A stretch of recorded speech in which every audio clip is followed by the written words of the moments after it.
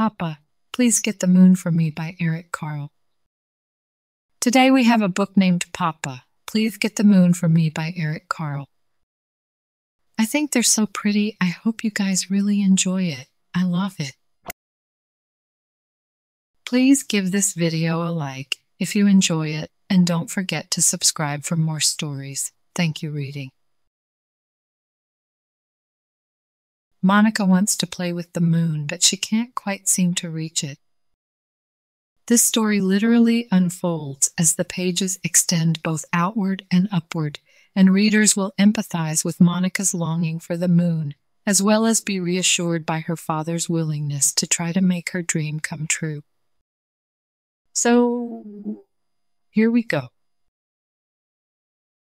Before Monica went to bed, she looked out of her window and saw the moon. The moon looked so near. I wish I could play with the moon, thought Monica, and reached for it.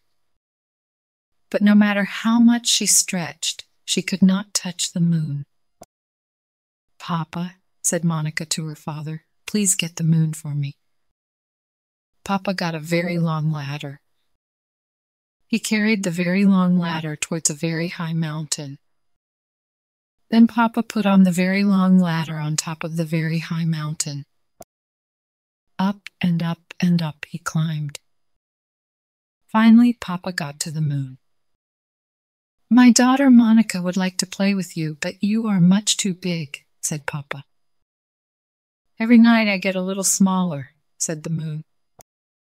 When I am just the right size, you can take me with you. And, indeed, the moon got smaller, and smaller, and smaller. When the moon was just the right size, Papa took it.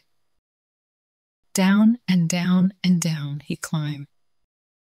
Here, said Papa to Monica, I have the moon for you. Monica jumped and danced with the moon. She hugged the moon and threw it into the air. But the moon kept getting smaller, and smaller, and smaller, and finally it disappeared altogether. Then one night, Monica saw a thin sliver of the moon reappear.